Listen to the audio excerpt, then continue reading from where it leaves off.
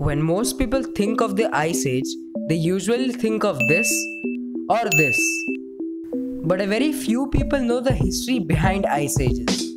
So this video is my attempt to teach you that history. So in this video, we are going to learn what Ice Ages are, what glacial and interglacial periods are, what caused the first Ice Age and what ended the first Ice Age.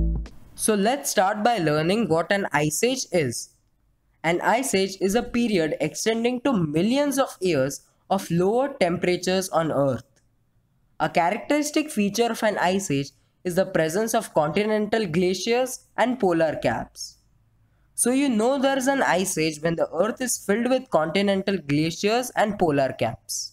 Now let's learn what glacial and interglacial periods are. An Ice Age is composed of periods of extreme cold called glaciation periods and periods of warmth called interglaciation periods. So Ice Ages aren't just periods of extreme cold, there are periods of warmth as well. This may sound absurd because how could an Ice Age have periods of warmth? But this fact is true. So now that we know what Ice Ages and the two periods of Ice Ages are, let's see how the first ever Ice Age was formed. Approximately 2.7 billion years ago, unicellular organisms called cyanobacteria appeared on the Earth. Surprisingly, cyanobacteria started absorbing infrared light instead of visible light and started emitting oxygen in the air. This process of absorbing infrared light and emitting oxygen was called primitive photosynthesis. This oxygen that was emitted by the cyanobacteria removed greenhouse gases like methane that kept the planet warm. As a result, the Earth's temperature reduced 5 degrees than what it is today. This significantly cooled the Earth's temperature. Also during that time, the supercontinent of Kenora land started to break up.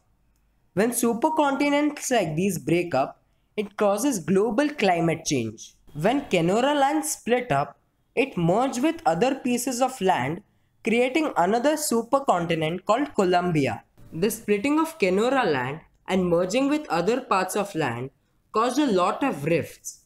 This also heated up the seabed.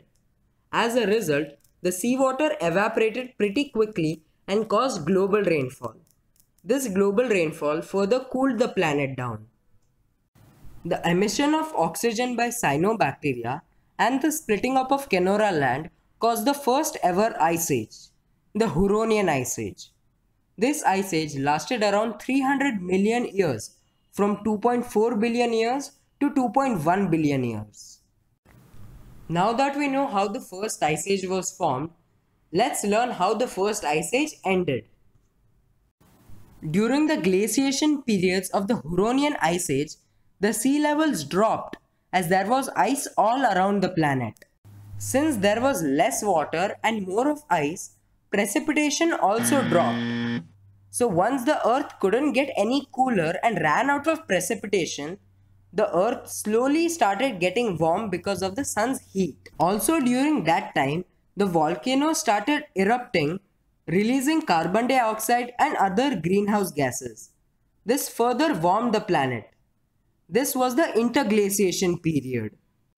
The loss of precipitation and volcanic eruptions caused the Earth to get warmer and eventually ended the first ever Ice Age. So to recap what we learnt in this video, we learned that Ice Ages are periods of lower temperatures on Earth. We also learned that an Ice Age has periods of extreme cold called glaciation periods and periods of warmth called interglaciation periods.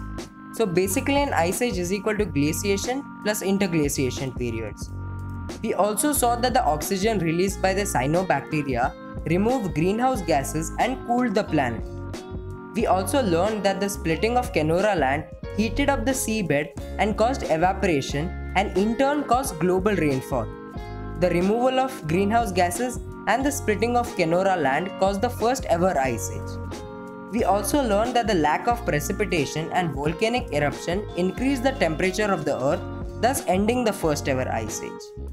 So, if you had learned something new and interesting via my video, make sure to press the like button and also don't forget to subscribe to my channel as we are very close to hitting 200 subscribers. Also, if you have any doubts, feel free to write them in the comment section or you can also email them to me. I'll see you in the next video.